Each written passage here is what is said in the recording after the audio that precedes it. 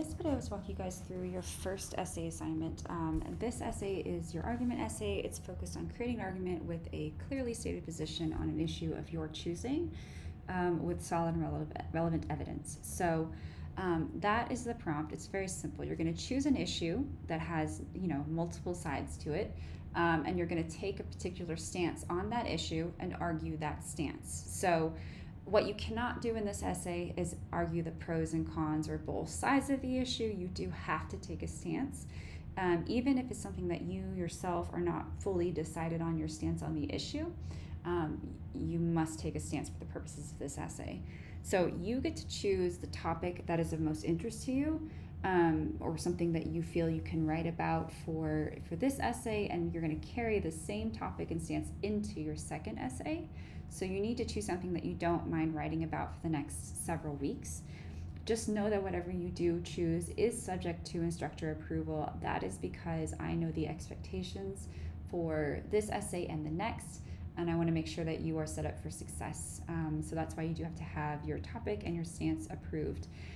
So essentially what you're doing is you are choosing an issue and you're going to argue that your stance is correct. So for example, if you wanted to talk about the topic of clean energy, your stance could be that government needs to fund more clean energy vehicle manufacturing.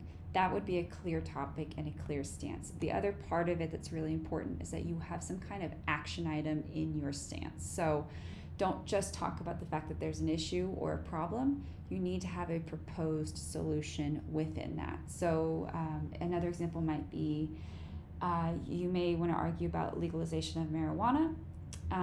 The topic could be, the legalization of marijuana. The stance could be that we should legalize marijuana, but you need to have specifics within that stance. So in this case, I might say, are you going to legalize it on a national or a state level up to a certain amount?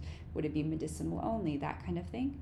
So to have a really solid thesis claim, you might argue something like, I believe we should legalize marijuana on a national level up to whatever, 2 ounces or whatever it is for recreational use. That would be a very clear topic and stance with a proposed solution inside of it. Now, what you cannot do is have something that is opinion-based. So qualitative states like best or most would be difficult to prove through an argument. So you don't want to have something that says something like, I would like to argue that LeBron is the greatest of all time. While that might be true, that's a qualitative state. Greatest of all time is a qualitative state, and it's not something that can be proven with concrete research and fact-based logical reasoning. So make sure that you avoid something that's kind of broad or generalized like that, and try to have a very narrow, specific argument. So I've had students do all kinds of topics on in this essay. So I've had students do things about, like I said, clean energy, about hormones in beef, about abortion rights, about COVID mandates, about all kinds of things. So again, the topic and choice is up to you, but you need to make sure that whatever you're choosing is something that you can write about for several weeks. So something you genuinely are interested in or care about. The essay is going to be 3 to 4 pages in length and is due on Sunday, September 25th at 11:59 p.m. That means you have to write to the bottom of the 3rd page at minimum. If you don't write to the bottom of the 3rd page, it's going to have points taken off. MLA formatting is required, so that means that it's double-spaced, 1-inch margins all around, double-spaced font, Times New Roman, Cambria, Calibri, Arial font, that you have a header in the top left corner, which has your name, the instructor's name, the course and section number, and the date, and page numbers in the top right, and a title. So everything is going to be checked for plagiarism, so make sure that you are citing any sources that are used. You are not required to use sources for this essay, but you are more than welcome to if you like. The other thing I want you to keep in mind is that because you're going to be writing about this in your same topic and stance, you can't change it. In your second essay, where you will be adding research, you're going to have to conduct an interview with a subject matter expert. That could be via phone, via email, via in person, whatever it might be. But it does need to be someone who has some credible authority on the issue you're talking about. So if you're talking about an issue with education, you'll need to, you may want to reach out to a professor or a teacher or a colleague who is in the education field. If you are talking about COVID-19 mandates, vaccine mandates in hospitals, you may want to talk to someone who works in a hospital, like a nurse or a doctor or an admin. So just keep that in mind as you kind of choose your topic. I wouldn't choose anything too obscure that you don't have anyone to talk to.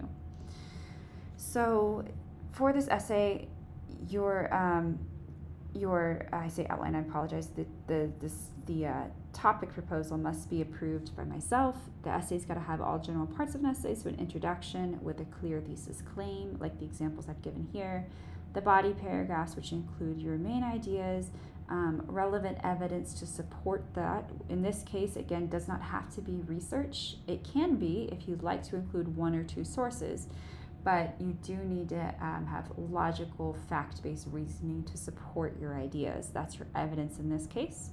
A conclusion as well, which kind of wraps up your argument and restates your thesis and your claim in new words.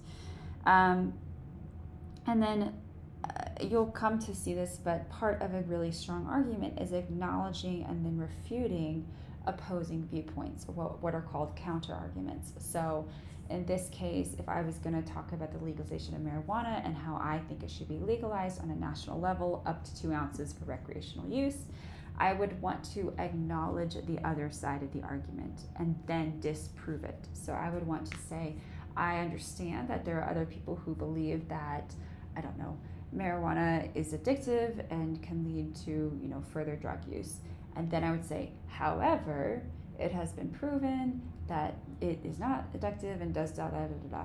So that's something you're going to want to include as well. And that is covered in more detail within these units. So part of your final submission requirements is that you're actually going to do an outline for this.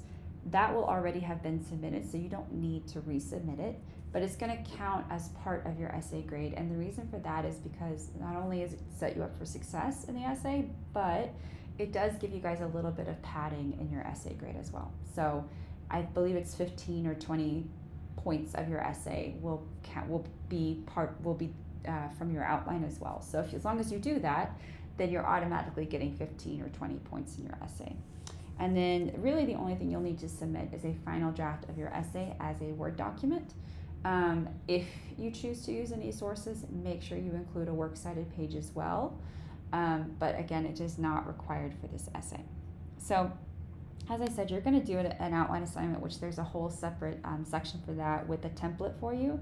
But I've included an example here just in case you want to reference it as to how a good outline can be set up. But like I said, this is a topic that is your choice. I want you to choose something that's of interest to you, and you're going to go ahead and, I believe, submit the essay proposal, a topic proposal to me.